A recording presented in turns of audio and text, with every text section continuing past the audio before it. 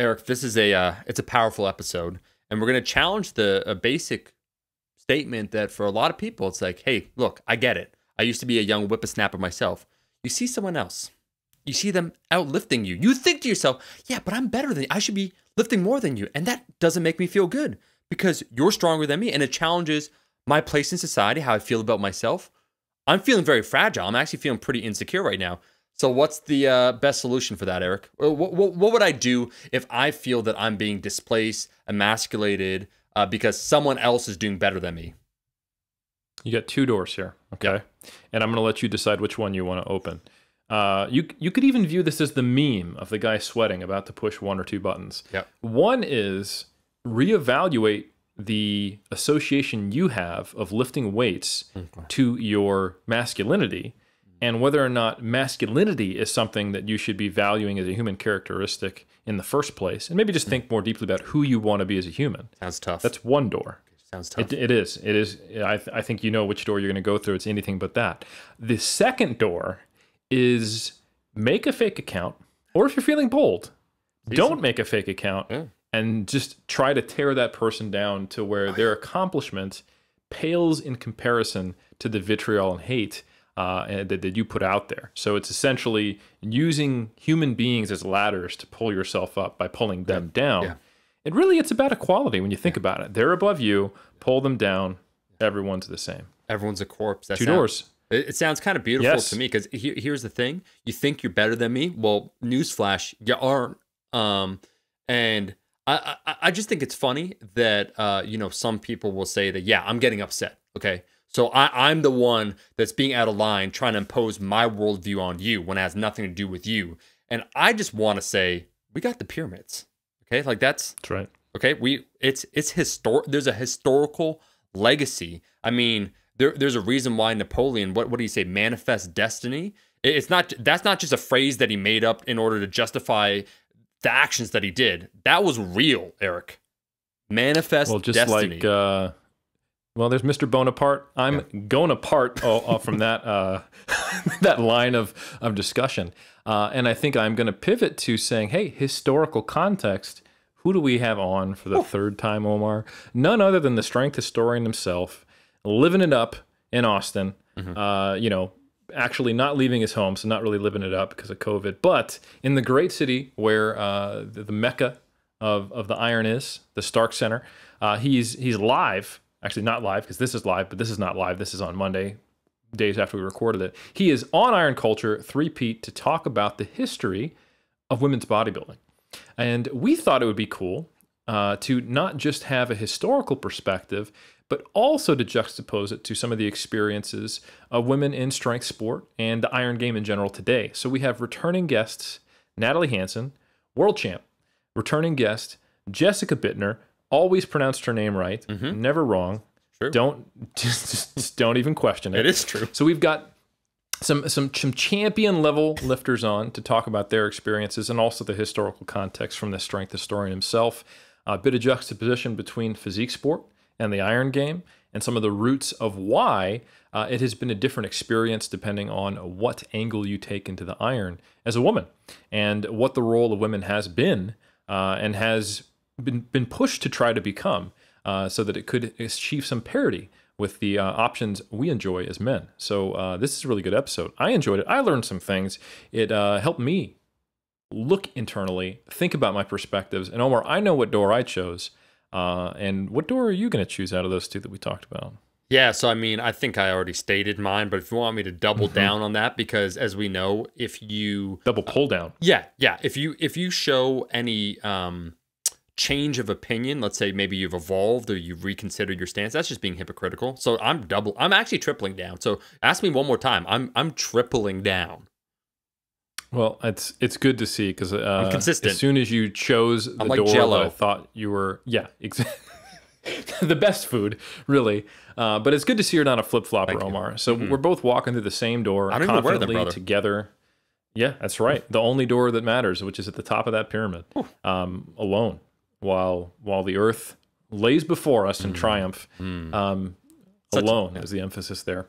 Such a good, I will say, such a good episode. I really immensely enjoy episodes like this because, for ourselves included, where it challenges some of the assumptions. It's an opportunity also to learn, to educate yourself, and also to participate within other segments where we were kind of talking about this, Eric. We're in our own little space. We're in our own little bubble. We got the Iron Cult listeners. And one of the core themes of Iron Culture, and we look at the arrow of time, what does it say underneath? If you've ever seen if someone's like, oh, I can't believe we're talking about this, read the sub headline. It says, for all lifters. Like, I think if that doesn't describe us, I don't know what does. So I think it's a fantastic episode, and I'm just glad we're able to have them on, and very thankful to our guests.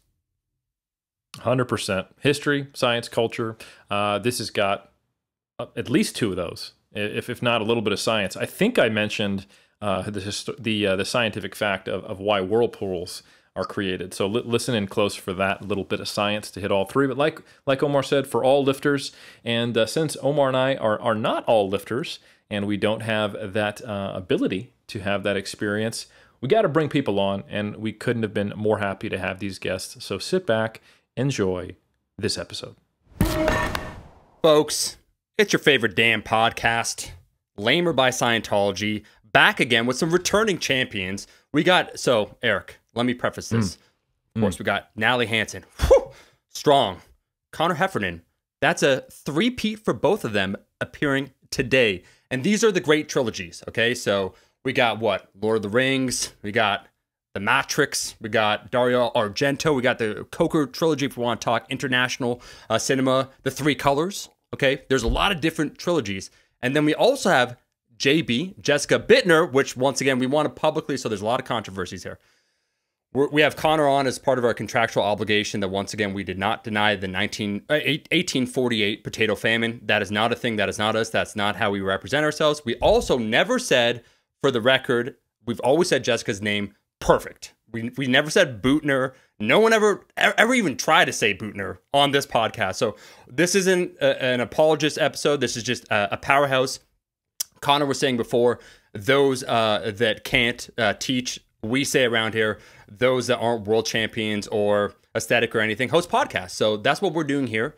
We want to update all of you, actually. There's been numerous improvements on here. We fired our previous hosts. And also, we won our litigation against all other pyramids. So now Eric Helms is the sole owner of all the pyramids in the world. So that's just us. So if you notice, Eric, of course, was wearing his little like astronaut suit, looking real cute. I was gliding up there. If you're on the video, from the audio, just picture an epic scene. That's us. I hope everyone's well. Welcome to 2021. Yeah, Happy New Year, folks. And sitting atop our galactic pyramidal empire, we're honored to have 2 3-peats and a 1 2-peat. And none of them are named Pete. So it's going to get only less confusing from there. So first off, we're going to talk about bodybuilding, we're going to talk about strength sport, we're going to talk about history, and we're going to talk about the changing landscape of all this together. And we've got an awesome lineup for it. So what we're going to be talking about, I want to talk about the women's bodybuilding division. And to do that, we have professional women's bodybuilder Connor Heffernan on. No, you like how I stole your off-air joke to use on-air to pump myself up? You did it much better. Don't worry. Okay, I'll take it. Thank you. No, but in all seriousness, I would love to hear what you proposed to me after I think the first time you were on, to get a historical understanding of women in bodybuilding, the women's bodybuilding division, and how that's changed. Because we've seen that division, not only the division itself change over time, but also new divisions crop up, and the division fade a little bit, get reformed, come back. So it's been a tumultuous division, if you will, and even just participation of women in bodybuilding has changed a lot. So I would love to hear, if you don't mind, at a high level, if you could give us that story. Yeah, so first, thanks so much for having me back, even though I have noticed there's a correlation between my presence and potato famine jokes. So as an Irish historian, being linked to famine denial isn't really a good look for my career, but that's fine. We'll just, we'll run with it and we'll see how it goes. Price of admission, my friend. I mean, if it's in potatoes, that's probably the one thing I can afford. See, now I'm getting involved, and that's not good. This is not a good look for me. So the history of women's bodybuilding quickly and how it evolved. I suppose the first thing to say is obviously the timelines between men's and women's bodybuilding are slightly different in the same way that men's and women's powerlifting is different and similar with men's and women's weightlifting. But they're not as different as maybe some people would think. And also, there's some really interesting parallels between women's bodybuilding or women's physique competitions and then the development of men's bodybuilding. So the first major men's bodybuilding contest, 1901, Eugene Sandow, the best developed man in Great Britain and Ireland. It takes 3 years to get everyone involved. He's looking at photographs of men. He's holding regional competitions.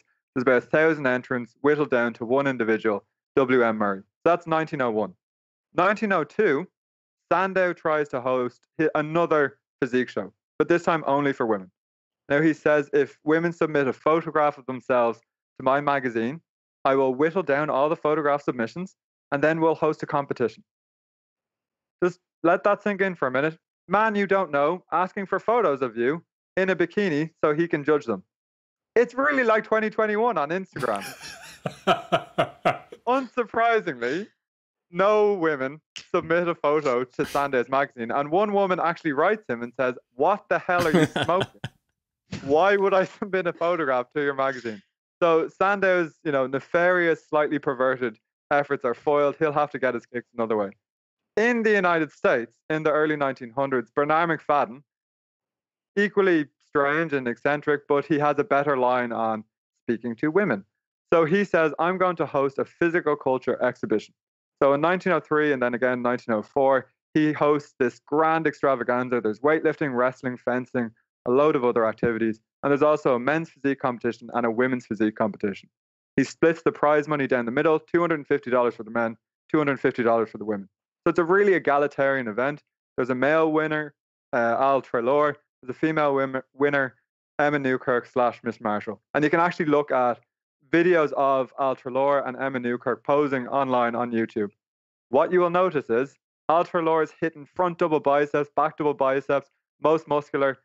Emma Newkirk is wearing like a morph suit from like her neck down. It's all white and she's not flexing a single muscle. So it's a physique competition with the kind of caveat that women shouldn't really be muscular in it. So he's more interested in slim body, the Venus de Milo style stature. And he says that the ultimate prize for Emma Newkirk is she was married soon after the competition. And that's really what women's bodybuilding / physique shows were all about in the early 1900s. And I can see both of the guests taking deep breaths in. It doesn't really get better until the 1980s. But the interesting thing about McFadden's show is the next year he tries to run it again. The anti-morality or the morality police in New York, Anthony Comstock, says women in morph suits from the neck down, that is pornographic. So he tries to have McFadden arrested. There's a huge court case because he's smearing pornography around the streets of New York. They didn't have the internet back then, I guess, so maybe it was pornographic in some people's eyes. But the court case is thrown out. But after the second physique show, McFadden says, this isn't really worth the hassle. So he doesn't host another men's competition until the 1920s, and he doesn't host another women's competition. In the 1920s, there is a huge development in both men's and women's bodybuilding, though, because we have the birth of the Miss America competition. The Miss America competition in 1921, personality round, bikini round, I would fail all of these rounds. It normalizes the practice of women in bikinis in public. Because prior to this time, if you wanted to swim as a woman in the United States, you're basically wearing a morph suit, from the neck down. So the Miss America competition normalizes the practice of women in bikinis, but it also influences the development of the Mr. America competition in 1939. John Fair has written about the fact that when they wanted to do a men's bodybuilding competition, they looked at the format of the Miss America and said, we're too lazy to think of something better. Let's do a personality round. Let's do a physique round. Let's do a weightlifting round instead of a talent or skill. So the Miss America show is really important for women's physique contests, but also men's physique contests. But from the Miss America to really the 1970s, there's effectively nothing. For want of a better phrase, women's bodybuilding in that period between Miss America to the 1970s is reduced to once-off bikini rounds at men's bodybuilding shows, which is effectively kind of taking that one segment from the Miss America contest, the bikini round, putting them around the hall and then voting on a winner. It's not voting on muscularity. It's not voting really on aesthetics. It's just something that very perverted bodybuilding organizers know will bring men through the doors. Now, what changes and where the actual origins and birth is of women's bodybuilding is found in the 1970s, and it's fueled by, I can curse on this, right? Because I've been lecturing all day. So I'm like, okay, it's fueled by fuck you energy. And this is the most powerful motivation known to men and women around the world, because this is the rise of third wave feminism.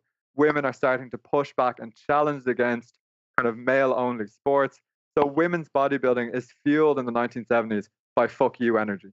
So we have an individual in a YMCA in Scranton, I believe, Henry McGee, who has his own women's bodybuilding show. Now, this is seen as the first bodybuilding contest in the mid 1970s. Again, they're not really emphasizing muscularity. They're not really letting women pose. They're wearing high heels and just walking out onto the stage.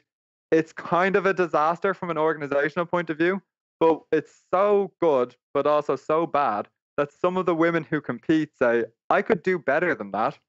And they start to host their own competitions in the late 1970s.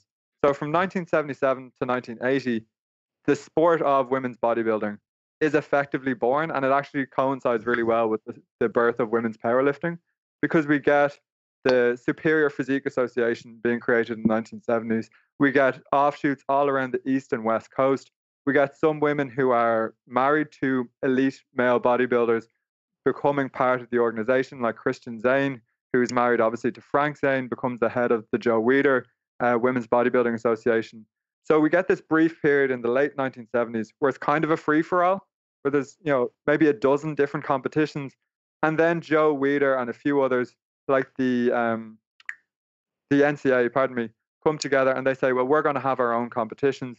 Joe Weider kind of beats everyone out and creates the Miss Olympia competition in 1980. So I've talked for far too long, and I know from my students that they don't like listen to me after 5 minutes. So maybe I'll put a pause on there. So we have this long history, but then this explosion in the late 1970s, early 1980s, and it's fueled by fuck you energy. And from the 1980s, we then start to see changes and morphing in the kinds of bodies that are permissible on a bodybuilding stage. So I guess my question to you is, how much do you think it's a chicken or egg scenario here, where the push to have women's physique competitions is expanding the normalization of what could be acceptable to be a woman's body to look like to the broad society, or at least to the lifting society? Or how much do you think the physique competitions are waiting for some level of acceptance in society to then go, maybe we could try this now? Or is it maybe a little bit of both? So I think there's two things going on at play. From the 1930s, women's weightlifting is becoming more permissible in the lifting community. We have Pudgy Stockton, who's very well known.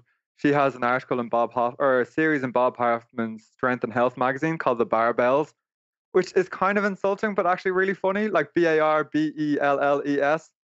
Like, he's an asshole towards women, but it's also very funny. So Bob Hoffman's Strength and Health magazine is great because it has a dedicated weightlifting column for women. A lot of female powerlifters and bodybuilders will talk about the fact that Pudgy gave them inspiration, that they went to Pudgy's articles for information. So in the lifting community, there is this slow kind of precipice that we're going towards, where it's more and more acceptable for women to lift weights. But in the broader society, there is like the issue, quote unquote, of female muscularity. And this isn't something that is really at all negotiated, and we're still dealing with the ramifications of that in 2021. So those early physique competitions, you know, we get comments of women not wanting to look too masculine or too manly, for want of a better phrase. As early as 1985, we have someone like Bev Francis, amazing powerlifter, who moves into bodybuilding, and she's placing very low down in bodybuilding competitions for women because she's seen to have an overly masculine physique. So I'd say in the broader society, female sporting participation is more, if not accepted, it's becoming more the norm. But in bodybuilding and then in powerlifting to a certain extent, there is a real disease or uncomfortableness with female muscularity past a certain point.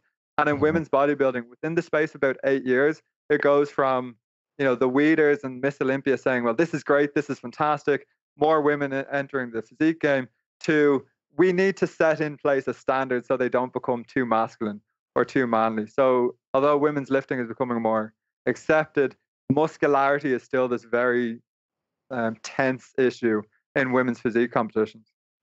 Mm. So my next question is a little bit of juxtaposition with where we're at in more modern times to Natalie and Jess. I mean, I've seen this, and I'm a man, that my perception of what is like muscular and not is definitely distorted in my community of lifters versus the normal community. And I have gotten, well, just don't get too big, So considering that there are far fewer restrictions on muscularity as me being a male, the fact that I've heard people like give me the cautionary advice about what to do with the weights in my body. Do you feel like there is still that pressure or that concern of when you guys got into lifting that certain people wanted to protect you from what could happen to your bodies? And do you feel there's a stark difference between the lifting community and then just the overall society? Jess, we'll start with you. Yeah, for sure. I definitely do. I think that women having muscle, being strong is way more accepted amongst the fitness community. But as far as the average person goes, it's kind of it is still not so, it's not so normal, I guess. Like when I talk to a lot of my coworkers, for example, they're super nice and everything, but they don't lift weights, most of them. So they approach it from a completely different standpoint, where they almost have no idea where I'm coming from when I say, oh, I squatted 400 pounds this morning or something. They just think that's totally out of left field, and they, yeah. So I think we still have a long ways to go as far as the average person goes. And social media definitely amplifies that.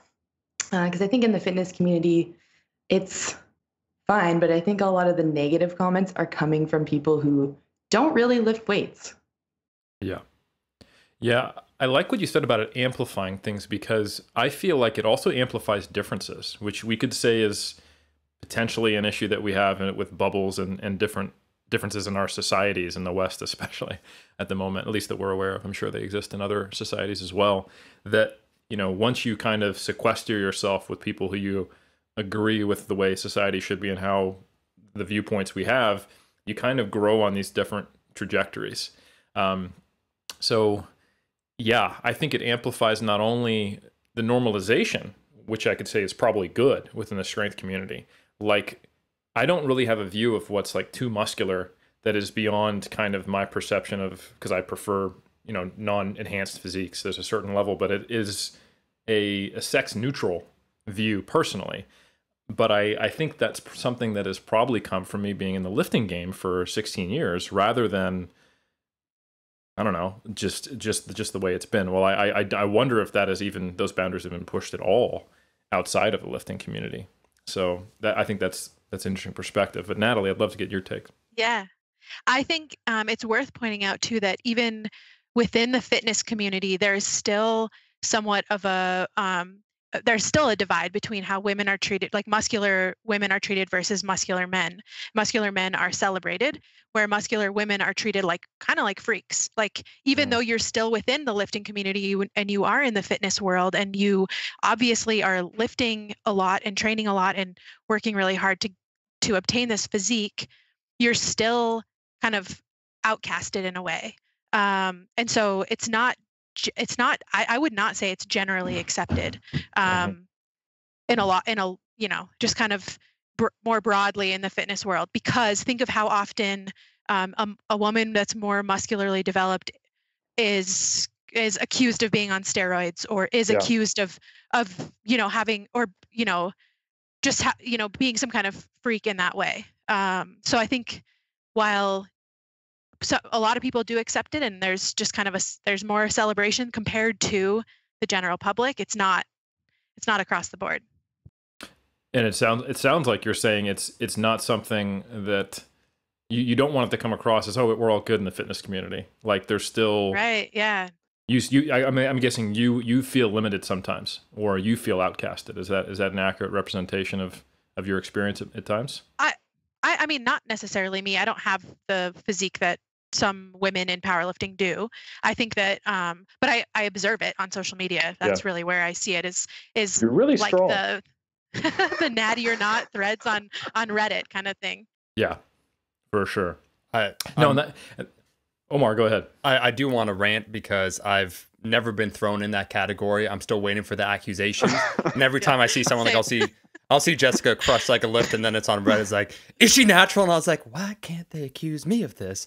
But I do want to say just very quickly, I want to hear Natalie and Jessica, your perspective on this. It seems when we talk about in-group, out-group, when we talk about the fitness community, we need to define that, because I've witnessed it, I've had it on my channel, where let's say you have someone, like Steffi Cohn is a great example, where there will be accusations given against Steffi that someone else like Dan Green in the untested category, they're celebrated, right? So this guy, oh, he's real strong, like he's a world record holder, like look at him, he's all tough. And then Steffi imbues those same qualities, has actually even more records than Dan, all the same things, but it's like, oh, why are you doing, oh, no, that it's not acceptable. So as soon as you quickly eclipse past this very insular group, I would say, within the fitness community, if we're talking writ large, the fitness community, I actually think it's kind of it's a shit show. And there's immense pressure. So I'm just wondering also, maybe Natalie, Jessica, I don't know who wants to start. I know, Jessica, you've had some videos go viral, and then you see from it's like your niche following of people that have come to, somewhat, it might be tenuous even in the group. And I've seen that once again, like you're a supporter, like theoretically you're one of my supporters, but you're also talking shit. Like you're kind of giving me a hate follow. So it's like, not that you just can't win, but I do see how far away we are. And to be honest, that's the kind of scary part. Me being in social media now for over 10 years, I've seen the beginning, and I'd say it's gotten like 2% better. And it's like there's so much more to go, So I'm just wondering, from your own personal experience, then probably experiencing that, having a video get shared well beyond your niche and all those sorts of things. I don't know who wants to start. Maybe Jessica. Sure. Yeah. You know what? I think the thing that I dislike the most about women in strength sport is that every time there's a lifting video, all the comments are about her appearance, and you just don't see that with men's sports. And powerlifting, appearance doesn't matter at all. It's only about what your body can do. But yet people are always saying, if they're heavier, they're always saying, oh, that's only twice her body weight or whatever, or stuff like that, or she's probably on steroids, when if it was a man, they definitely would not say that, or there'd be far fewer comments.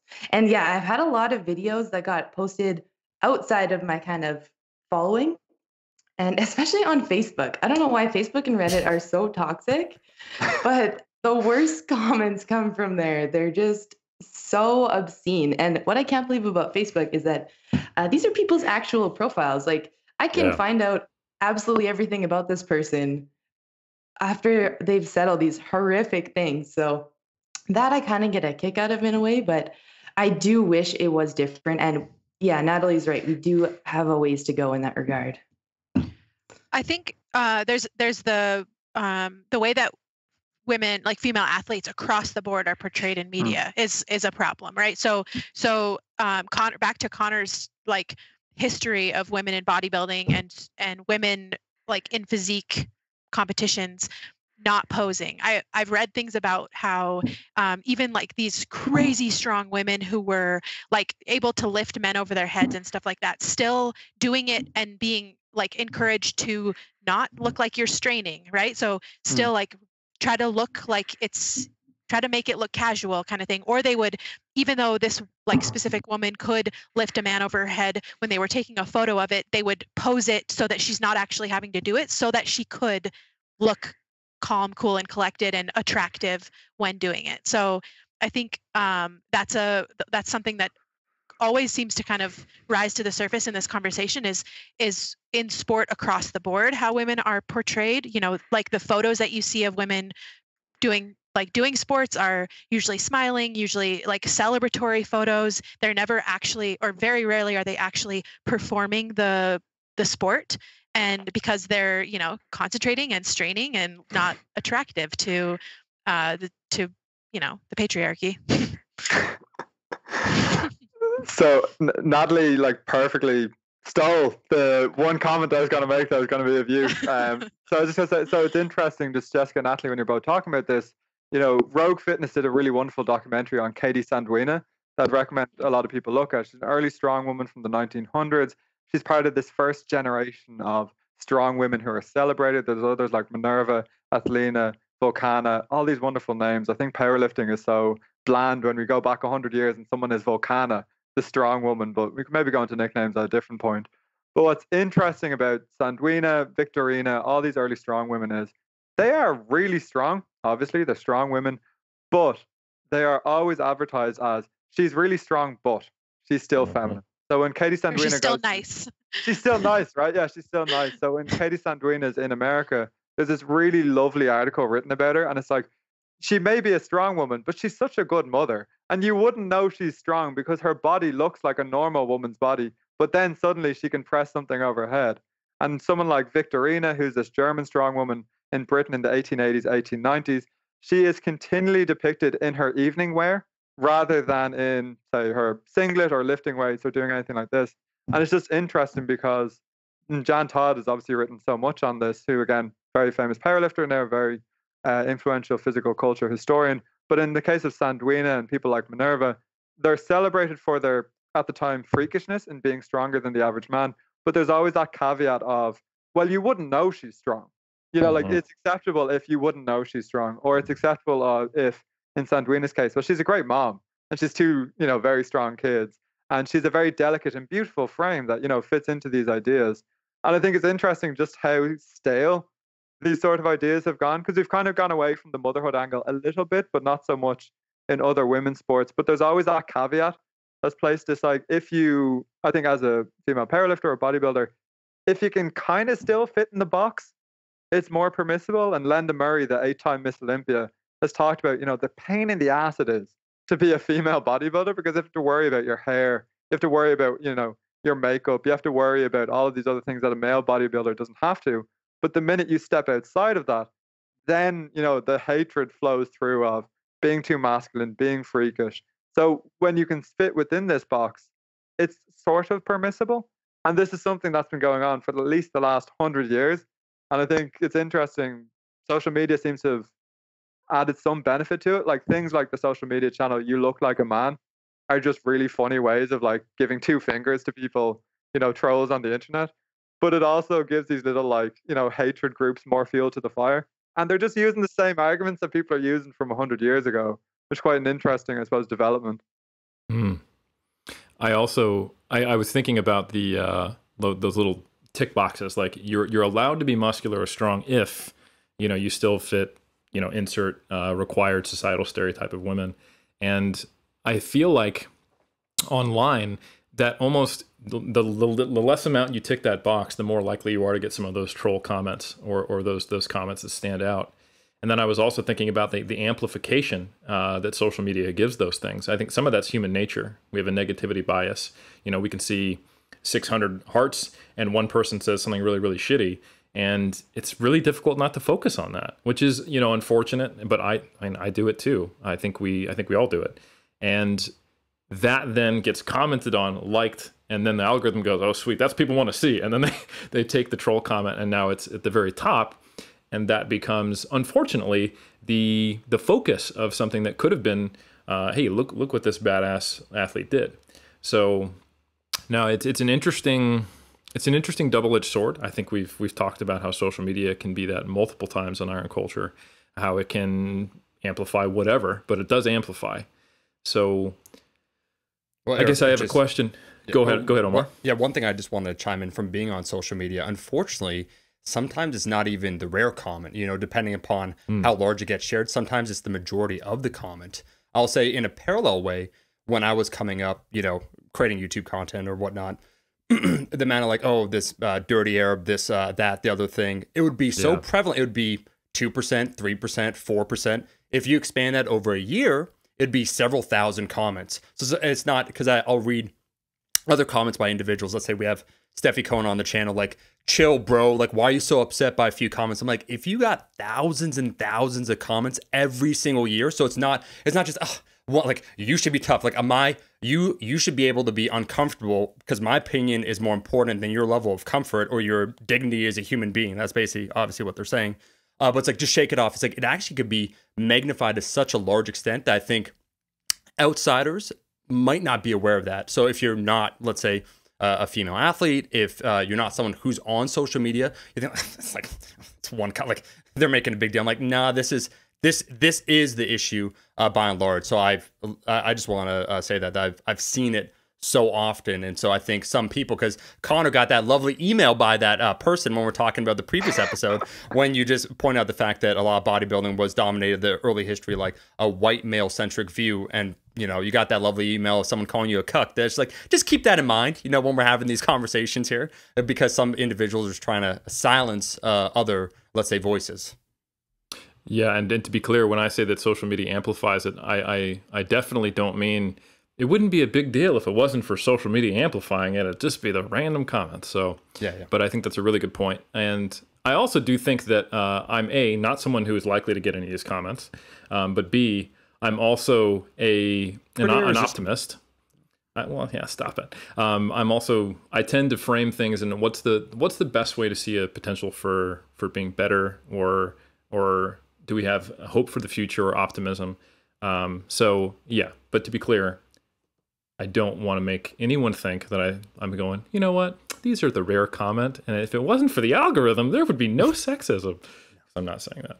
Just future proofing, because I read the comments on our Iron Culture episode, and I've seen like just 10 years. Like, how many comments? I've read too many damn. I've seen it. Jessica knows this. We talk about this all the time. We've been on social media too damn long, where we just know, we could feel it, like that sixth sense of what's coming.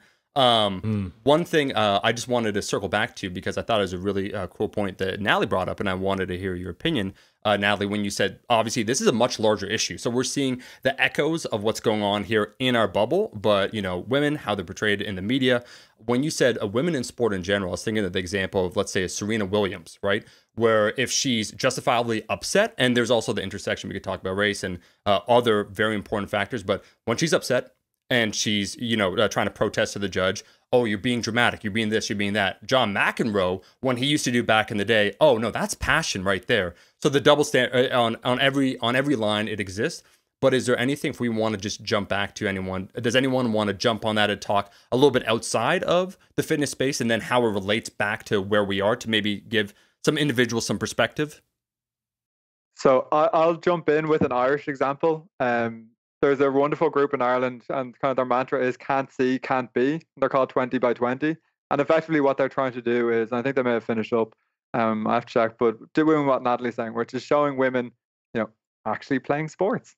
What a novel idea. Showing women actually straining, showing women, you know, actually being athletic, because their mantra, and it's kind of shown out in the research that's done on these things, you know, the more you show women doing these things, the more it becomes acceptable, the more people want to do it. And I think it's something that, you know, one of the benefits of Instagram and social media is you can see Jess or Natalie, you know, killing the deadlift, killing the squat, whatever the case may be. Whereas 10 years ago, 15 years ago, it was harder to see that.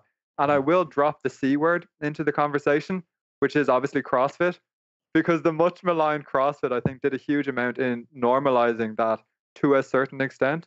But I think it is a broader issue, and it seems to vary here in the US, where women's soccer, for example, gets a huge amount of attention, but other women's sports don't. I just know from my own experience in Ireland, there's more of a push to get national broadcasters to show more on women's sports. And in England, there's a lot more on women's soccer, because it is this idea of the more it's hidden away, like the less it gets talked about and the less normalized these practices can be. And where people kind of go on that pedestal, and this is where I start to get the emails calling me a soy boy and a cook, of saying, well, no one wants to watch that anyway. But the research bears out that the more attention you give to it, the more interest is shown in women's sports. In Britain, they're showing more women's soccer. That is developing more interest in women's soccer. So I think it is something to speak on. And it improves the talent pool. Yeah, exactly. It expands the talent pool too. So like, you know, 10 years down the line, we have more women playing, more girls playing soccer, more talent, then it improves the sport in general. Yeah, for sure. And it just goes back, Natalie, to your point of like visibility actually matters a huge amount, and it shouldn't just be limited to one sport or one outlet. It should be kind of across the board. I think that's something that leads to a lot of those tensions around muscularity and femininity is it's actually not shown enough. So you get someone like that asshat who is the head of the Russian Tennis Federation calling them the Williams brothers, because it's suddenly permissible to insult female muscularity because it isn't celebrated in the sport of tennis. So I think the more visibility and media attention that comes to it, the better things get to a certain extent, and with all those caveats. But I think in Ireland, 20 by 20 can't see, can't be shows that there is actually a net positive to giving more visibility to these things. And as you say, for sports and federations, there is a benefit because 10 years down the line, there's more women doing powerlifting. There's more, women playing soccer, women playing rugby, whatever the case may be. So it's one of those things that it seems like the tide is turning somewhat. Tide is turning? Shifting? Does tide turn or shift? Rising? Rising? Yeah, that's good, right? I think when the moon rotates, that's when like the tide turns. Undulating? And that's what causes sinkholes. Yeah. Where do whirlpools fit into this? That's when the moon like, spins. I tried. Correct. You guys are hopeless. Yeah. PhD in strength conditioning here, so you can just take that for what it's worth. Natalie, you're going to say? I lost it. You're welcome. It'll come back. Jessica? I think I got it. I remember. Go for it. Yeah. Sorry, just one thing. So in powerlifting specifically, 2021 is kind of a pretty monumental year in that the IPF added a weight class. So now there's equal representation between men and women in weight classes. Previously it was 7 and 8 or 8 and 9 or whatever it was, and now it's equal, and that's a huge step. It's ridiculous that we're this far in, right? Raw powerlifting is like kind of dominating this, like a lot of strength sport, and we're just now saying, I think women deserve another weight class. But whatever, like we can critique it all day, but I think it's super important to see that. And now we have, an entire additional kind of like subset of women who can compete. Jess? That's exactly what I was going to say. Plus that I think women in powerlifting is a really good example about how giving more media attention to something can bring more attention to it. I think it's starting to be a good example because even in the past 5 or 6 years, the amount of women in powerlifting has increased a ton. I wish I had numbers for you guys, but even the women's records, like I remember in, what was it, 2015, 2016, when I got a junior deadlift world record of 202 kilograms. And now that record's just been blown out of the water because there's been so many more people competing and there's been so many more women in the sport. You just see more reposts on Instagram, Facebook, social media channels. And I think we should keep that rolling, and I hope that we do.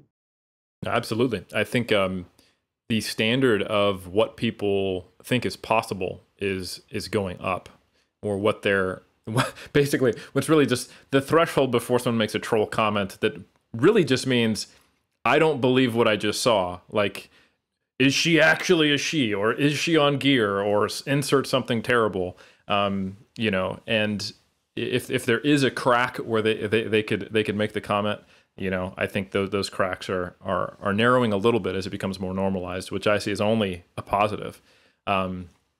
Yeah, and it also, everything you guys have been saying makes me reflect on how insular my view of I said earlier, the fitness community. What I absolutely meant was basically like the competitive powerlifting and natural bodybuilding community that I operate in, because I don't know or care about anything else in life. So yeah, it is intriguing, and I just wonder how often both of you experience just kind of like you've got a community where you're, I'll say, more accepted, more celebrated, and then is it jarring? Is it just sad? Is it frustrating? Is it angering when you have to step out of that, or you get someone who isn't an outgroup person who comments? What is that experience like, I guess, is my question for both of you, Jess and Natalie. in that order, just to make it easy. Yeah, I'm gonna let Jess take that because I don't really get it anymore. Good. You know what? I have a really good community now. Sometimes it is still kind of a shock to see something posted on Facebook, like I said, Reddit, Tumblr, but it's not really a shock anymore because I'm pretty used to it. In the beginning, when like maybe, 5 years ago, it was so bad. And like Eric said, that threshold of what people think is achievable has definitely gone up because it was fake weight city every single time I would deadlift. Also, because I was obsessed with keeping a neutral facial expression because people would always say it was unattractive to be straining or lifting heavy, which is exactly what heavy deadlifts are. It's definitely not attractive while you're doing it because you just have all these veins in your face is all red. But I love it. yeah, it was the comments were pretty bad, and they still are always sexual too, just because the internet is the internet and it's anonymous. But you do see the odd comment now, actually, where these are actual people commenting really bad things. And I think that the way the internet has gone in the past year in 2020, with how chaotic that was, has kind of opened that up again. Because before, I think it was a little more anonymous, but now they're actually people saying things that can be traced and screenshotted, and a lot of people don't seem to care. But the odd time it catches on, we have a cancel culture for sure. And that's good and can be bad sometimes, but it's kind of strange what catches that fire and what goes viral. Yeah. Yeah, so I think that there's often an opportunity for education in those realms. Like, so I think a few years ago, like Jess was saying, maybe 5 or 6 years ago, or even earlier when I started lifting, it would kind of like, it would get an emotional reaction out of me. Someone would comment, like, try to critique how I'm benching or, things like that. Basically, like inserting themselves to try to provide some kind of guidance, right? Like, I don't need that. That I think often can be an opportunity for education. And I think a lot of women in the sport have kind of capitalized on that. So you see tons of people providing like educational resources on, in response to a comment about arching on bench. Here's why we're doing that. Like no one ever, people rarely comment on men's benching videos about their bench arch, but that's a whole different ball of wax.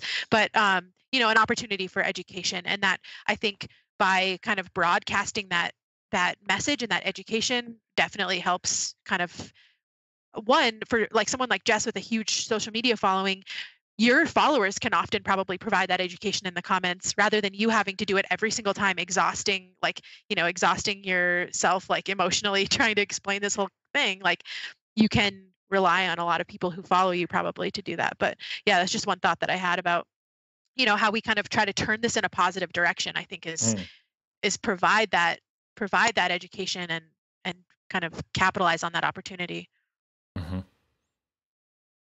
I think that's a really good way to frame it, and it is, I guess, one of those other sides of the double-edged sword is that once you're able to generate a community that has celebrated you and accepted you, at least at writ large, then they won't accept someone coming in and just taking a shit in your comments. So I think that is a positive for sure. And I think people see that all the time. It's not always, like there's certain instances where having zealous followers defend you at all costs is not great. Like at times I have, mentioned, and I don't know if that makes sense from an evidence-based perspective. And, next thing I know, I'm a Lab Coast pansy hat wearing fuckwad who just got banned. But hey, that's why you need a bodyguard, Eric. And that's why. You. No, Jessica has my back. There's a frozen turkey always ready. Like she's like you're gonna get clapped up to anyone. So I feel secure. I love it. Fear for who else wants to step up on that. So I'm just saying afterwards. That's what's up. I will hire the frozen turkey swinging bodyguard if she has availability, of course. So I love that. We had a really good discussion there, and now we're going to come back to the story arc that we left in season 1 of this podcast. Take us further along the journey in women's bodybuilding progression, Dr. Heffernan, if you don't mind. Yeah, no worries. So should I do like previously on this podcast? Is it really cheesy? Real quick, and I want to hear an American voice that sounds a little bit mysterious and also kind of ominous. Mm-hmm. Okay, I'm not going to do that. So Okay. what Previously on Iron Culture. Omar's got you. Yeah. I've insulted so many Texans that I've just decided not to do accents ever. I also learned that bless your heart is an insult in Texas. I thought it was being sweet. If you're like, oh, bless your heart, it's kind of like, oh, you poor idiot. But I've been using that in like grocery stores, trying to like integrate myself more with the community here. I love Texas, but on New Year's, a few of our cars in the neighborhood, the windscreens, bullets went through them because people were shooting their guns in the air. So I love Texas, but it also scares me. So previously on Iron Culture, that was a tangent. So where we left it, we have the Miss Olympia competition starting in 1980. The first competition is won by Rachel McLeish. She's a very kind of lean, svelte, but muscular physique. By 1985, there is kind of this crisis in women's bodybuilding. And a lot of this crisis is brought about by Bev Francis, the great Australian powerlifter who has the quote unquote, the audacity to move into women's bodybuilding. And if anyone is interested, Pumping Iron 2, yes, there is another Pumping Iron. This one is called The Ladies or The Women, so it's not very imaginative. But Pumping Iron 2 details this tension between Bev Francis, who seemed to have this overly muscular physique, and then the rest of the women's bodybuilding division. And it's really hacky and like really on the nose, but it's also reflects a lot of the criticisms that I think even say Natalie and Jess that you're bringing up, where Bev Francis goes on stage. She's clearly the most muscular woman. If this is actually a bodybuilding contest, she wins, like hands down. The minute she gets off stage, she's backstage with her husband, and she kind of jokes in like the way Australian people do, where they're telling the truth but saying it as a joke. And she's saying, "Did I look too masculine? Ha ha ha." So even in Pumping Iron 2, so that's 5 years after kind of women's bodybuilding starts, we get these tensions between, what is too muscular, what isn't too muscular. And these tensions will flow through women's bodybuilding from 1985 to really 2014 when the Miss Olympia contest is cancelled. And we get different eras of women's bodybuilding stars. So Corey Everson, Cara Dunlap, they're seen as kind of in the dark recesses of the internet where men comment on women's bodybuilding. The Corey Everson era is seen as kind of the last point when women's bodybuilding was aesthetic or attractive. Because Eric, as you know from bodybuilding, how attractive your face is really going to make or break the contest. All bodybuilding shows start from the neck up. So it's really important to be, physically attractive. As a serious comment on that, in certain divisions, that is actually a true statement. Yeah. True statement. But, in the round, a bodybuilding show should probably be from the neck down, aside from one's dazzling smile, which is always important. But we get really interesting kind of evolutions in the 1990s in particular, when the IFBB, the International Federation of Bodybuilding, who oversees the Miss Olympia contest, they start to really worry about the muscularity of female contestants, but not for the reasons that you may think. So men's bodybuilding in the late 1980s, early 1990s is something of a shit show, because this is the moment when diuretics are being used and abused, people are collapsing on stage. Andres Munzar actually dies because of complications from steroid abuse. And a lot of the anxieties around male steroid use start to infiltrate into women's bodybuilding, even though the physiques are becoming more muscular, but we're not seeing people collapsing on stage. We're not seeing an overabuse of diuretics as we're seeing in male competitions, but the IFBB and the Miss Olympia start to ask contestants to slim down and look more feminine. And there will be letters sent out to contestants. One of these letters is actually sent out during Lenda Murray's reign during the 1990s, asking them to achieve a more feminine look. In the early 2000s, the Miss Olympia contestants, or the organizers, pardon me, will outright say, reduce your muscularity by 20% before next year's contest. And Eric, I know you are the doyen of evidence-based training. I'm not sure how one reduces 20% muscularity, very easily, unless maybe it's starvation. But aside from that, I'm not really too sure. Well, if we're talking about the IFBB Miss Olympia in the 2000s, I could make a facetious joke about reducing the steroid dosage by 20%. But I think your point is more so that no one is asking the male division to reduce their muscularity. They're saying stay as muscular, but somehow just don't have those side effects that we don't like a distended gut.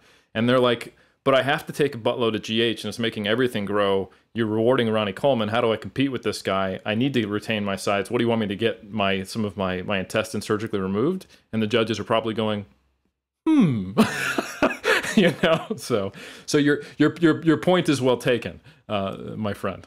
That is the point. So obviously, like, it would be very naive and facetious to say anabolic steroids do not play a role in men's bodybuilding at the Mr. Olympia and women's bodybuilding at the Miss Olympia. But there is this outright tension where they say, whereas with men, they're like, just keep getting bigger. Like, the bodybuilding community at one point is split because Arnold Schwarzenegger, you know, like the god for so many people in 90s and 2000s bodybuilding, says this is getting out of control. Like, we were taking steroids, but y'all are going crazy. You know, reduce the dosages, reduce the guts.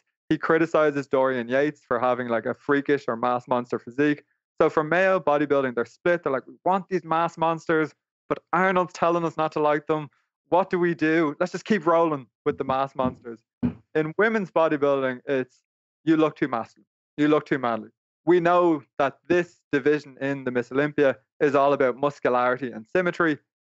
But I mean, we didn't actually mean muscularity and symmetry like that. We wanted it, you know, from like the early 80s. We didn't want it like this. So you get things asking them to, you know, reduce their muscularity. We get differentiations in poses, which have always existed between men's and women's bodybuilding. But we get kind of a chorus of critiques and criticism. And the bodybuilding community and the organizers are kind of shitty because the money starts to run away from the Miss Olympia contest. So there are instances in the early to late 2000s where the Miss Olympia, we're not sure if it's going to run or not because the organizers are saying, you know, well, it's not profitable anymore. We can't run this show. And this is one of the reasons that's given for the cancellation of Miss Olympia in 2014. Now, that's shown maybe not to be the right argument because Wings of Strength and Rising Phoenix, which emerges in 2015 to 2019, they now run the Miss Olympia. They show it can be done profitably. But we get this sense that from like the mid 90s when Lenda Murray is really still winning her Olympias and she's an 8-time Miss Olympia, pardon me. Iris Kyle is a 10-time Miss Olympia. But when Lenda Murray is winning her Olympias, there's kind of a sense that the IFBB, the Miss Olympia contest, they don't know what to do with women's bodybuilding because they're now coming under a chorus of critiques that this is too masculine, that this isn't, you know, the contestants aren't feminine, that this isn't the right sort of bodybuilding. And this, you know, intensifies as we move into the Iris Kyle era. And she is, you know, the most successful bodybuilder of all time, 10-time Miss Olympia. But her reign is almost, you know, marred by the fact that she's being criticized by fans who aren't fans of women's bodybuilding, but bodybuilding more generally, by the general public for being quote unquote too masculine.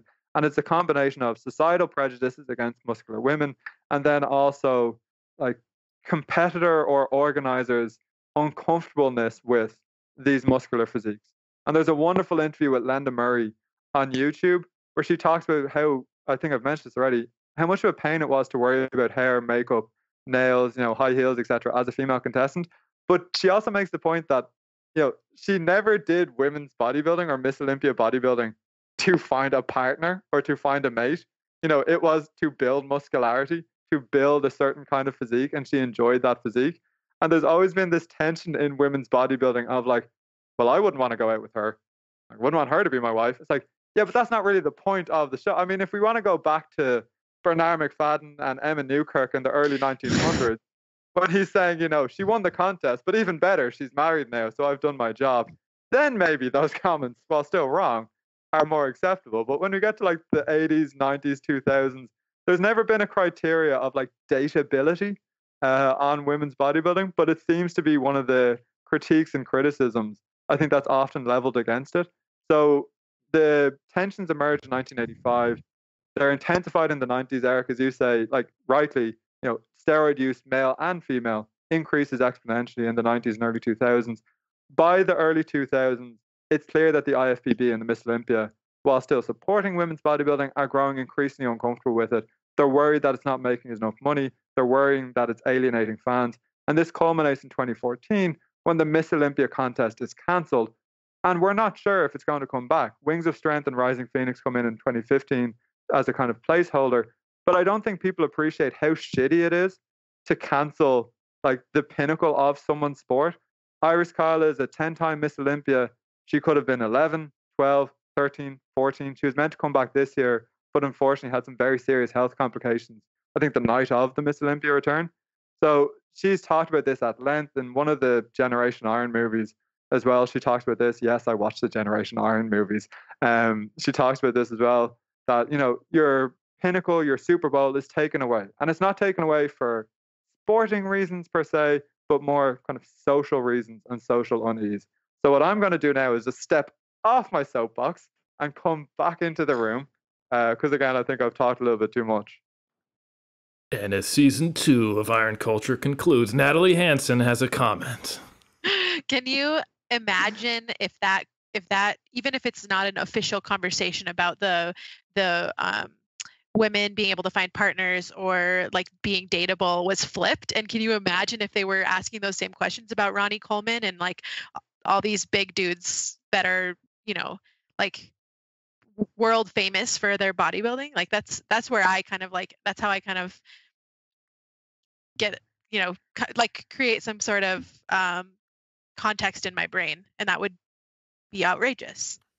I'm picturing Ronnie cry right now, being asked that question. Like, you think anyone wants to date that? And he's like, I don't know. It's like, oh God, Ronnie. I'm lonely. Natalie, like, oh. I'm really glad you brought up the idea of flipping it, because I think a lot of people, and I'll include myself in this, believe in their mind and their heart, and they state that my values are such that we should not limit someone based upon their sex or gender. And that's the way I want the world to be. However, we're not good at putting ourselves in the shoes of other people to really kind of think like, oh shit, that is shitty too. That's just some piece of society that you haven't acknowledged. And I think that's a really, I think it's a useful practice. It has been for me, just to think like, all right, well, that person is describing something that they're angry about. It's not obvious to me. I could either just be like, crazy person, or I could try to put myself in their shoes and maybe attempt to try to understand their worldview. And I would encourage people to do that. You know, if there is something where any group is feeling underrepresented, or that they're not getting the same fair treatment, and if that's something you supposedly care about, try to think if there might be a double standard by flipping the script. And I mean, you could make the argument that Iris Kyle is the most dominant bodybuilder in the modern era. You could maybe make some arguments of people in like the 30s and 40s. Like I am impressed that they had to change the rules for a competition for John Grimmick. Like that's something to say. But at 10 times Miss Olympia, and then going, oh wow, we've got this. We have like the Wayne Gretzky rolled into Michael Jordan over here. But you know what? We don't need the sport anymore. It's fine. Like that's kind of crazy. Yeah. Yeah. Go ahead, Connor. I was just actually sorry on Natalie's point. There's actually a really good Twitter account called The Man Who Has It All, and it does exactly that, where it flips the script, and it's so funny. It's like, you know, stay-at-home dad. How does he keep saying? You know, asking dad, how do you balance work and family care at the same time? And I think maybe we could have like the lifter who has it all, and maybe just kind of flip that script a little bit, because yeah, it is interesting, Natalie, as you say, like these aren't discussions that people have in men's bodybuilding. After Andreas Munzer, after people are collapsing on stage with diuretics, it's, as Eric said, well, how do we keep the mass monsters going, you know, without the tank running on E? Like, how do we, you know, keep getting muscular without worrying about these side effects?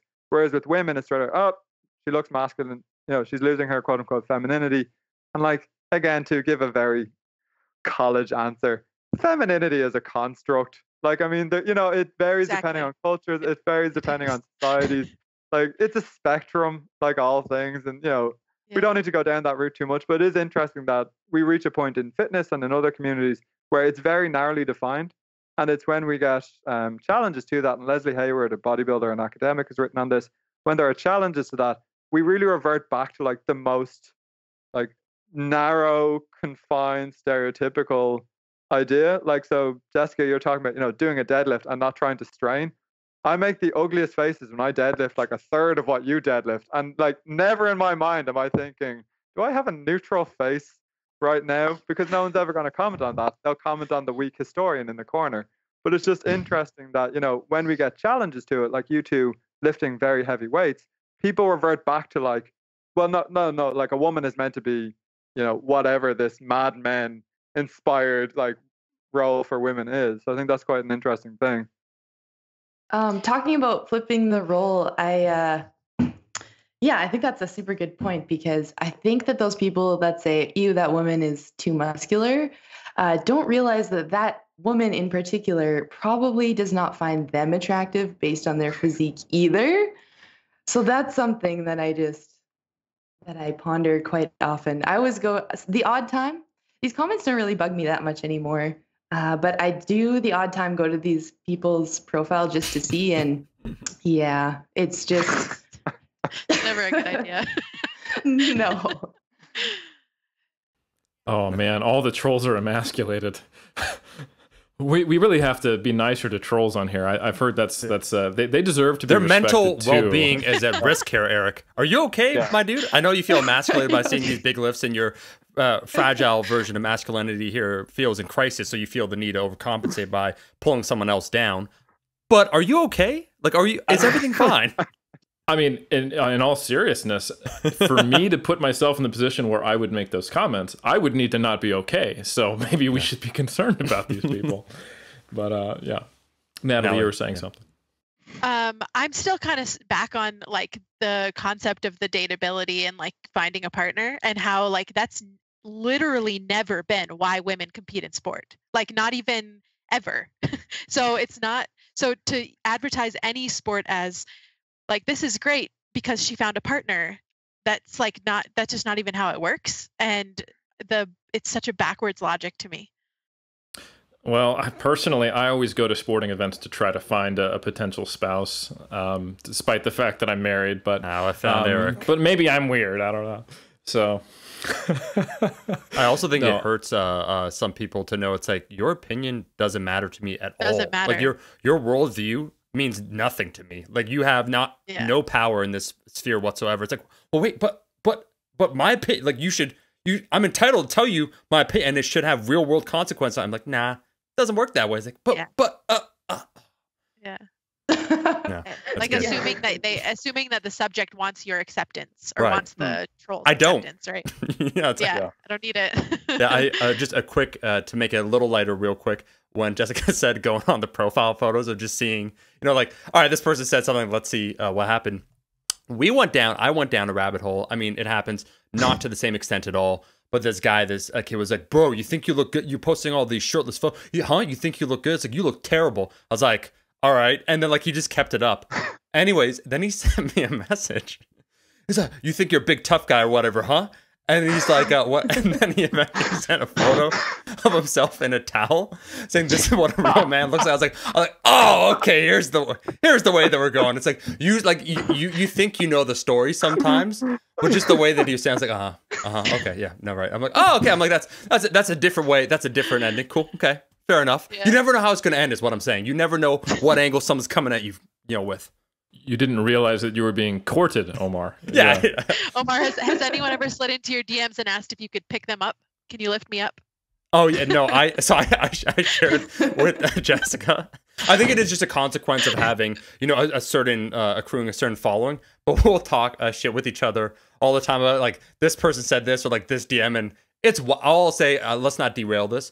It gets wild. Yeah. I do want to say there's so much positivity though, and I'd be remiss if I didn't mention this because I actually saw now that you were drinking that bottle. I saw the Buff Chicks logo where there's a lot of people doing a lot of really good things. So first I have to give a quick shout out to Meg Squats because I thought the video that when she announced her supplement company and just how she crafted it, just how well done it was. And there's people really trying to make a concerted effort in order to empower and embolden women. You know, her entire mission, I'm not trying to speak for her, but is trying to get more barbells into women's hands. And you see the real world consequences where I saw her channel. So like I said, by social media, I'm ancient, okay? Like, before 2010, wow.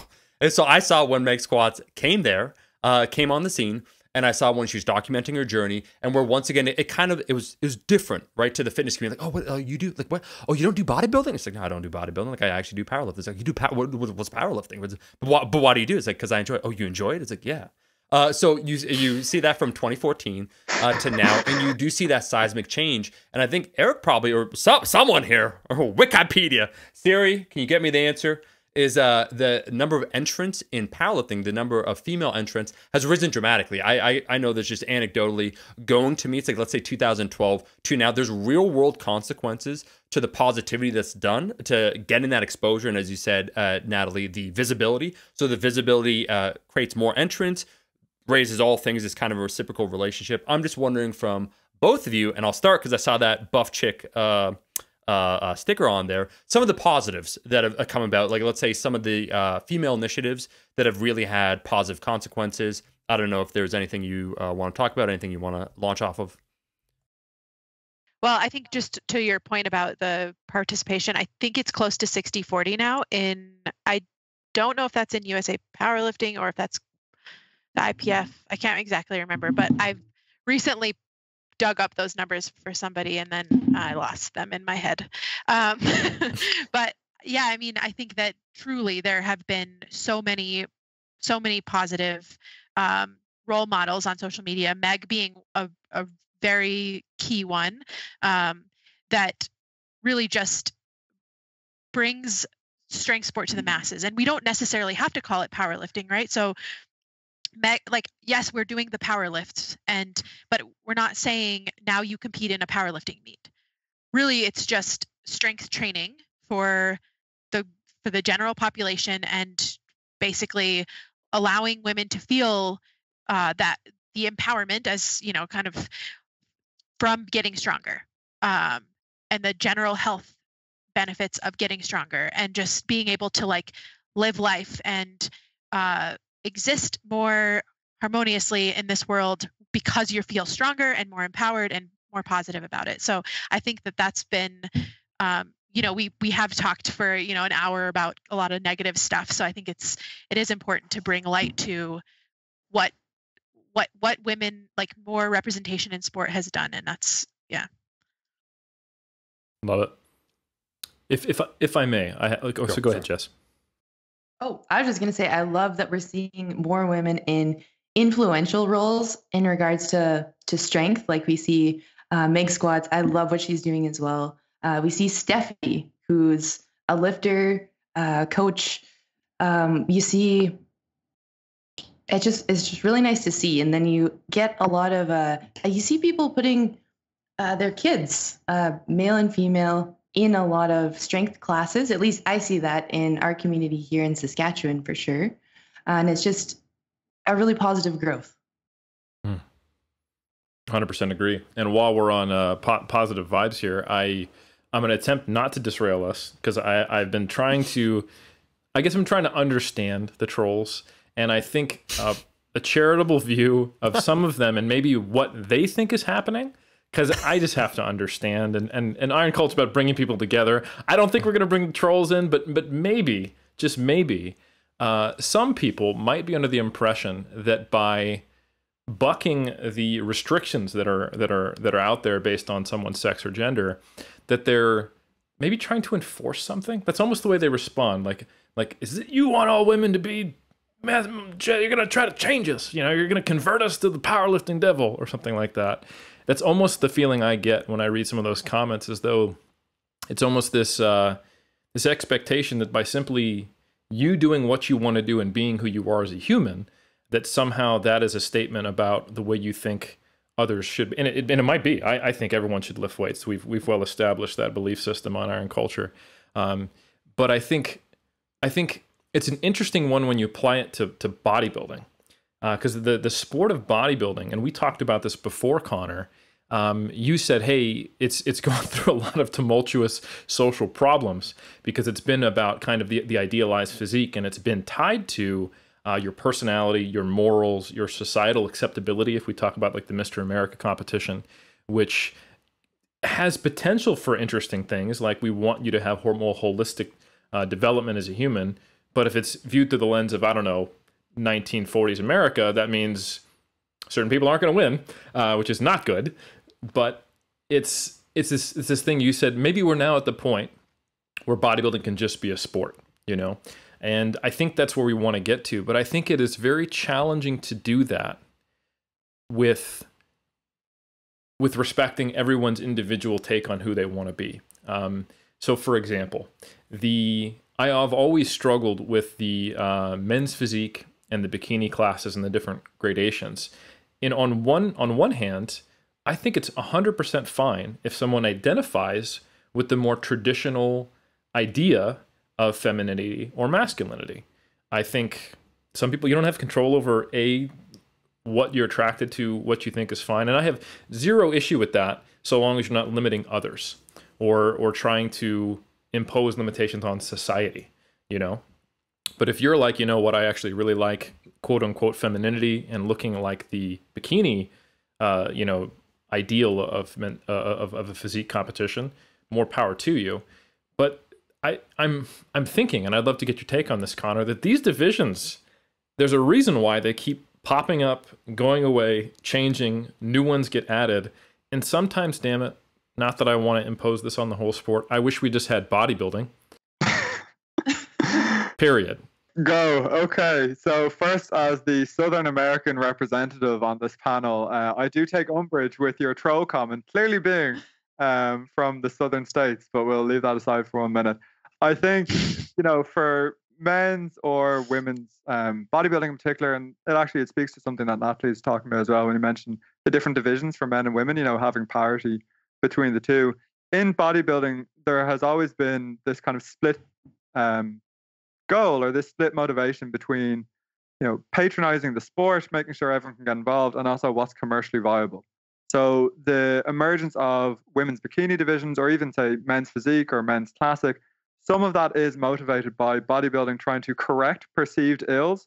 So like men's physique or men's classic, that comes about, and the board shorts comes about because they want more people to get into the sport of bodybuilding, but they're afraid that the quote unquote mass monsters, like, no, not everyone's going to look like Big Ramy. Big Ramy sometimes doesn't look like Big Ramy, Not everyone wants to look like that. So then they create these new divisions to try and appeal to new people. And similarly, like with some of the women's physique or bikini classes that have emerged, they're trying to make it more open because people are being put off by kind of the elite levels. Now, there's nothing necessarily wrong with that. And I think the more outreach you have, the better. But I think the problem comes when the same federations then start to privilege certain divisions and certain classes over others. Now, in men's bodybuilding, at the end of the day, the bread and butter for diehard fans is still the Olympia. But at a regional level, and Eric, you'll know this as well, there's so much more money to be made locally from board shorts and classic and physique than from open bodybuilding. So we start to see more regional shows pivoting more towards that in the men's sense. In women's bodybuilding and women's physique show, at an elite level, the organizers have taken the decision to privilege, say, the bikini classes over the open Miss Olympia. And that is where the problems start to arise, because when the competitor or the people organizing the competitions take an active role in pivoting the conversation or the narrative. We've talked so much about media, and we haven't mentioned Lord Zuckerberg, pivoting the narrative towards one end of the spectrum rather than the other. That becomes problematic, because when you start to privilege one pathway over another, then the other one will start to die away. And that is what happens with the Miss Olympia in 2014. There's more money and more interest. It's easier to sell to the outside community if we just have the bikini divisions. And there's nothing wrong with that whatsoever. And I think the more divisions you have, probably the better. Although, as someone who's competed in natural bodybuilding shows, it's such a pain in the ass how long a bodybuilding show is. And I know the powerlifters will know similarly. The more divisions are great, but it's also a real pain in the ass because the competitions are so much longer. But I think when the competitors or the organizers start to really direct people away from one pathway to another, that's where it's problematic. Because in the case of women's bodybuilding, I think both of you have actually spoken on this as well. So much of this is rooted in the origins of female weight training in the 1800s, which is defined by 3 B's, babies, brains, and backs. Because when people are writing about women's exercise in the 1810s, 1820s, and 1830s, they're saying women should exercise because it'll make them better mothers. Or women should exercise because they'll have, quote unquote, brain fatigue from doing too much, learning or book learning. Or backs. Women are inherently delicate, inherently frail, And, you know, they need to do some level of mild activity to bring their body back to its, you know, natural harmonious state. Also, Babies, Backs and, you know, Brains is the title of my upcoming memoirs, if anyone's interested. But we are rooted so much in kind of ideas from the 1800s that relate to what a woman was expected to be in the 1800s. And they've just taken slight evolutions along the way. And I think when you know, take attention away from the Miss Olympia and give all your attention to, say, the bikini classes, you are implicitly reiterating the importance of traditional narratives, and you're shutting a door on, you know, identities that maybe don't fit in with the norm. And that's not to denigrate the bikini classes, but it's just to say that not privileging something or not giving something attention is really detrimental to that cohort that enjoys doing that sport. And I think the one wonderful thing, if there was a wonderful thing about the Miss Olympia being cancelled, is Rising Phoenix and Wings of Strength. Again, going back to fuck you energy and fuck you motivation, they said there is a place for this. We should have these sports. We will continue this open women's bodybuilding division. And then eventually it comes back into the fold because the Mr. Olympia, the Olympia Festival, needs to have more variety and needs to have more interest. And bringing that open division back in allows them to do that. So I think it's problematic when identities, or no, strict ideas about what femininity is, meet with kind of ruthless capitalism. And we move away from what I would say is a service to the sport. Because the Weeders, Ben and Joe Weeder, you know, God rest their souls, to use very Irish aphorism, they tried to make bodybuilding an Olympic sport. And they're continually trying to make bodybuilding an Olympic sport. Bodybuilding is part of the Pan American Games before COVID. And this is seen as another step towards integrating bodybuilding into the Olympics. We don't need to go into whether or not that's a good idea. But if you see even an inkling of yourself as an Olympic sport, then sport for all is something that you have to do. Even if you're saying, well, the Miss Olympia doesn't make us enough money. If you want to be an Olympic sport, it's kind of tough shit. Like, you should be opening it out to all divisions. So I've gone halfway up my soapbox this time, not the whole way up. But I would just say that the emergence of the bikini divisions has been wonderful because it's got more people in, but it became problematic when organizers at a local, national, international level began to privilege this one division to the detriment. We're not even talking about 60-40 in terms of attention. By 2014, it was like 80-85 to 15 maybe in terms of the attention that was being given to those two divisions. And that's when it's problematic. Yeah, and it's go ahead, Natalie. I was gonna make a joke about Eric's sentiment that maybe sometimes he wishes there was just bodybuilding. Is similar to somebody saying sometimes they wish there was just equipped powerlifting. Because the Raw is the accessible division to the world, but that's also what has brought the sport to the masses. So that's for a different podcast, I think. Well, you know, we've had threads of that on each one of them, and I think I like that you said ruthless capitalism, Connor, because I think, and I'm not an anti-capitalist by any means, but I think sometimes some of the narratives in that space, it's almost like, hey, the market does what it does. I have no influence on that, that's just not the way human behavior works in any domain. And I think, and we've talked about this off air before, Omar, but I think the echoes of what happens at the high level in the sport is dictating the mindset of the amateur competitors. So I'm talking about local natural bodybuilding shows, basically where I spent 30% of my life. Cut your teeth. Pretty much from 2005 all the way up to until I moved to New Zealand, and then it's just a little less because it's a small country, and if I drive the distance of what would be California to Seattle, I'm drowning now in New Zealand. So logistical problems only, but I still fly out and go to these shows and coach, and I have athletes competing all over the world in this stuff.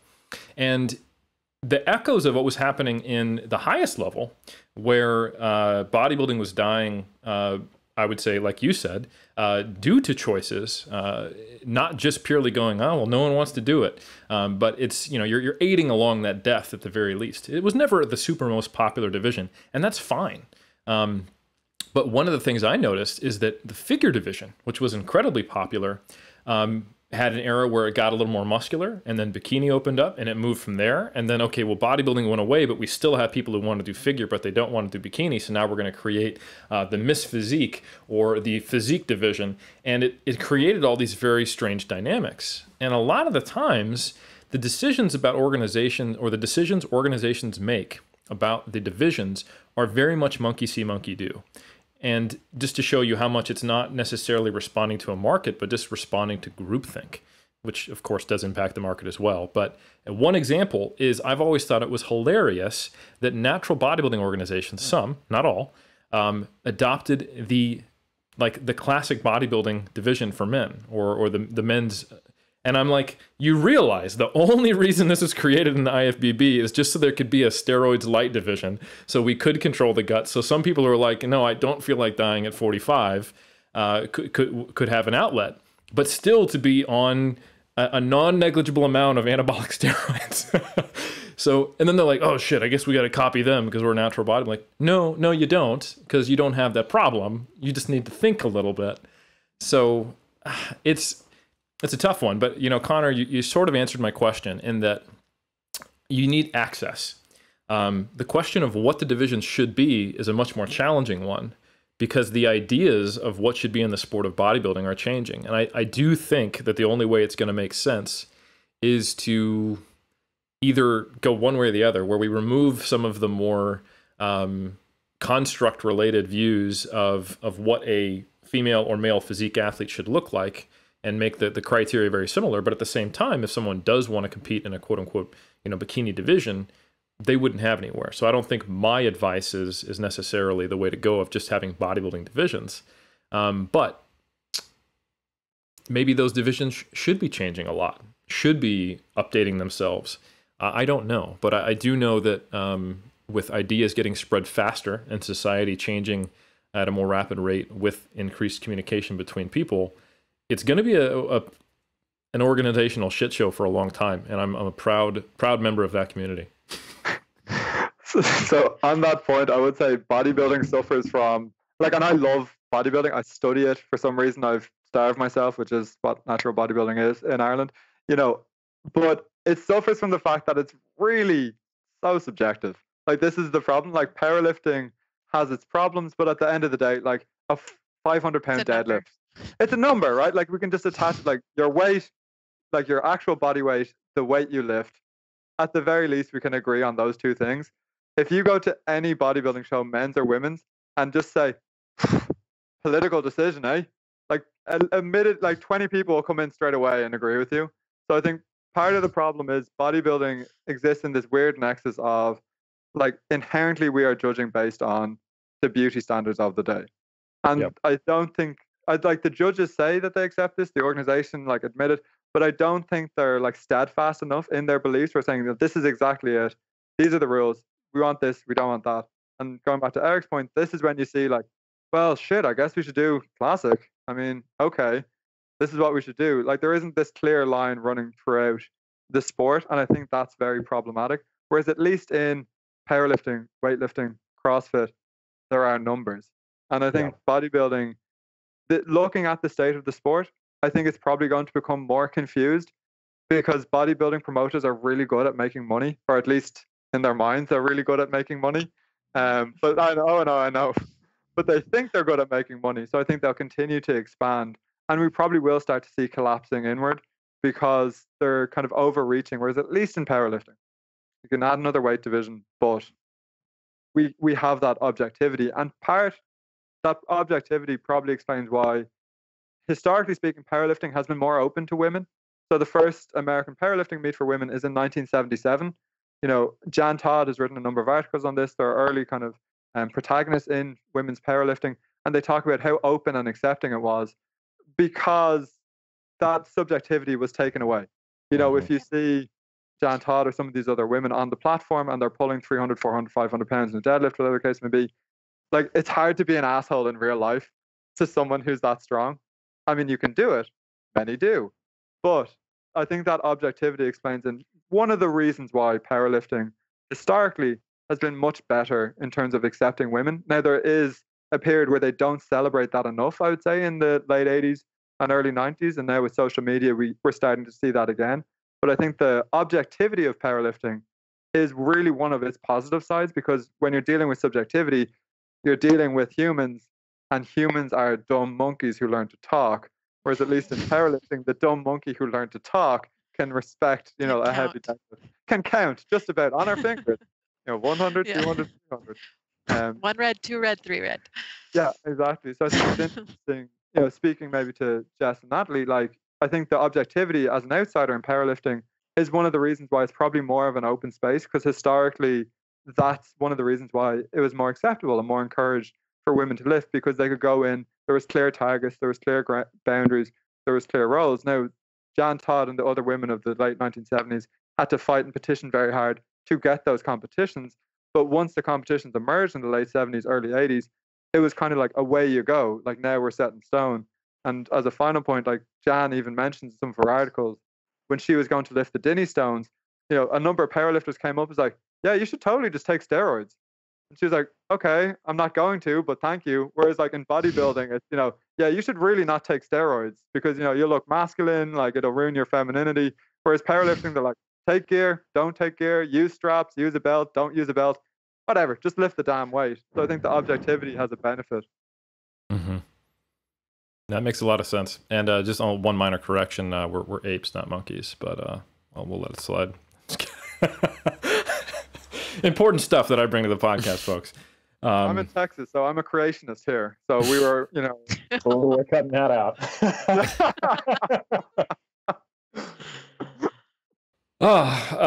We respect all beliefs, except the ones we don't here on Iron Culture. And I think with that, is there any? I want to open it up. We've gone all over the place. I think we've covered a really interesting history. We've got a lot of experiences that you all have shared. Thank you. And I want to just have open forum right now for anything that we may have neglected in this conversation, or maybe we just want to highlight. I have just some thoughts about the evolution of performance in women's sport. So I think early on and maybe a lot of maybe post Title IX, a lot of women's sports were treated as kind of a sideshow, right? So it's like, we have to check this box. We have to have this sport for women.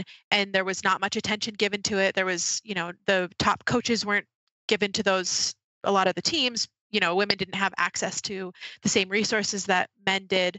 And I think what's been super cool to see in powerlifting since I started, so I would say I'm going on 10 years, is that women are now at a point where they are quite literally almost as strong as the dudes that are in their same weight category or pretty close. And just to show, kind of just to buck this mentality that women can't achieve what men can in strength. So I'm thinking even in the untested world, Mariana Gasparian, I think, has records that exceed the men's weight class that is, I don't remember what she weighs. She's maybe 60 something kilos, and she out squats, I think, the men's record in that equivalent weight class, things like that. That's an enhanced lifter, but just so is the guy, right? And but even in the drug tested in USA Powerlifting and the IPF, we're seeing an absolute, these records are on the women's side are being demolished, things that we never saw possible for equipped, single ply equipped women are now being exceeded by raw, drug tested, drug free lifters. And I think it's pretty wild to think about what the next 10 years might look like in powerlifting, in drug tested powerlifting in the IPF, because of what we've seen. I mean, I'm talking the last 3 or 4 years. That's what's happened. So imagine 10 years from now. I can't. It's just going to destroy my worldview too much, Natalie. I can't deal with it. Women strong? Nope. Not going to imagine it. You're messing me up here. We need to do this crisis on tour. The edge. ASAP. Omar. No, I totally agree. I'm always astonished and blown away just by how much the strength standards have changed across the board, but especially on the women's side in the iron game, and just the time we've been around, Omar, and the time you've been around, Natalie, since you've mentioned the last 10 years. So for sure, I think it's going to be a really interesting journey towards expanding our idea of what human limits are, which is neat. So can I ask a potentially nerdy question? Because I'm a historian, I'm really interested in lineages. So Pudgy Stockton is, this American weightlifter from the 1940s. She has her barbells column in health, strength and health. We have like multiple lifters, bodybuilders, and weightlifters from the 1980s who cite Pudgy Stockton as a role model. So Jan Todd, Catherine Marshall, Doris Barrio, all of these like great kind of pioneering female athletes, citing Pudgy. I'm wondering, I don't think there's enough made about, say, the predecessors in women's strength sports. It seems a very, like as an outsider, it seems like a very present day issue, and there's nothing wrong with that necessarily. But I'm just wondering, like, as people really immersed in it, do you look at these historical examples, or do you not? Because if you don't, that's maybe a good thing, because there's so many, wonderful role models or examples or people you could look to for inspiration. Whereas in the 70s and 80s, people had to go back like 4 decades to be like, that is the strong woman that shall inspire me. So again, really nerdy question, but I'm just interested in terms of, like, say, when you're starting out, role models or inspiration. I'm sure I speak for Eric and Omar, and I say we probably all looked at pumping iron montages at some point. So, I think for men, that historical presence. 5 minutes ago, before this podcast started, that's how I get my day going. Yeah, Connor, I did. So I was brought up kind of in a community of powerlifting that really focused on the history. And so I was really familiar with Jan Todd. I trained and cut my teeth with Priscilla Ribic for my first, 5-6 years of training. And so so like very much I've like been pretty well versed in the history, which has been cool. So I'm not as well versed in the history, but there were a few people that I always Bev Francis was one for me because she was also a thrower, which is my background from track and field. So I just thought that the weights she was picking up were insane. And I saw that she had the same background as me. So that motivated me as well. Kimberly Walford's, honestly, now we're competitors now, but the very first time I ever saw her deadlift, I thought it was so badass. That's a present day thing, but I guess she's an OG because she's won IPF World Championships seven times now. Sweden, where I actually got silver to her, was her 7th. Yeah, so she's been around for a long time, but she has a track and field background as well. So I just thought it was so badass seeing her deadlift, I think 540 pounds. That's the first time I ever saw a woman deadlift that much. And I thought that was insane and awesome. I met Kimberly Walford. I think that's awesome, and I love those. I just interesting, fun story about Kimberly Walford, just how much of a athlete she is.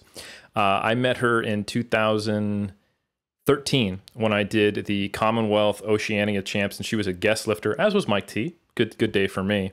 And I introduced myself, said I'm a big fan, gave her some respect, and she's like, "Cool, maybe I'll see you at one of these worlds one of these days." And I was like, "Well, I mean, I'm not quite at the point where I'm qualifying." She's like, "Oh, you'll get there." And then she went about her business, and I went, I don't think she has a perspective of how strong she is compared to me. Keep trying, little for the guy. record, I have not yet qualified for Worlds, and maybe Kim's right. Maybe I'm just got to keep giving it a gold crack.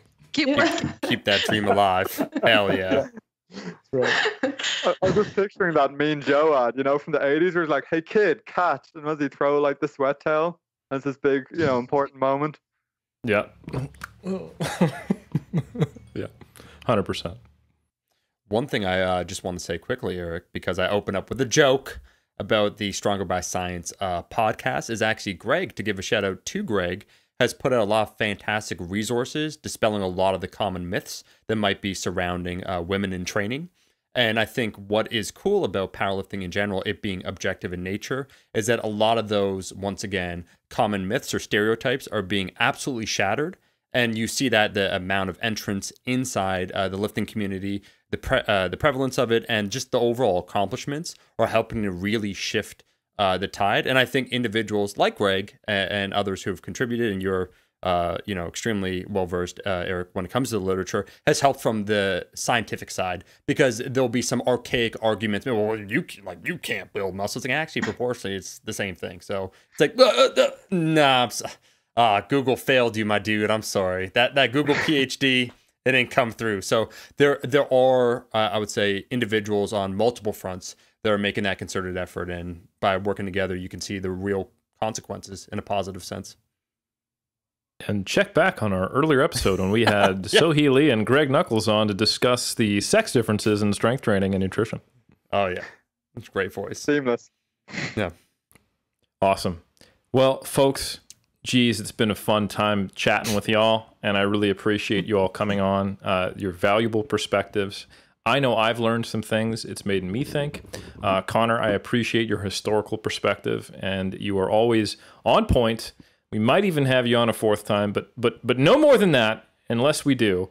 And Natalie, congratulations on your three-peat. I know this is probably your first major accomplishment, just in general, I think.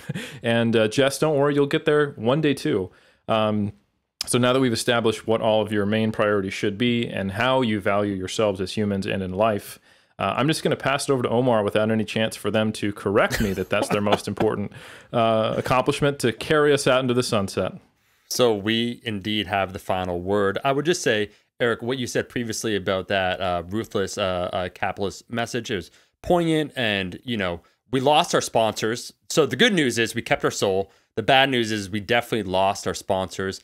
But I will say, wasn't it funny back when classical economists would put forth, they would posit that individuals in general would make rational choices in their best interest, and that really didn't seem to pan out that one. So I don't know. Are we anti-capitalist, or are we just spreading the good word? I want to thank every single person for listening to this episode. Go ahead, leave that comment. Do your thing. That troll that's, you know, that just wants to pop off after the third minute. It's like we feel you, and we're also here for you. We'll also link everyone in the social media down below, their social media down below. If you want to follow, if you want to keep engaging. If you're listening by audio, you could go ahead and leave that comment on the YouTube section. We probably won't read it, but maybe we will. And if you want to leave a rating and review, we don't like to influence your choice, but there's clearly a right number. It's the most common number that people leave a rating out of 5. So go ahead, groupthink or be an individual, do your thing. And last but not least, we're back every single Monday from now until we take over that Galactic Federation over there. So we'll see you in the next episode.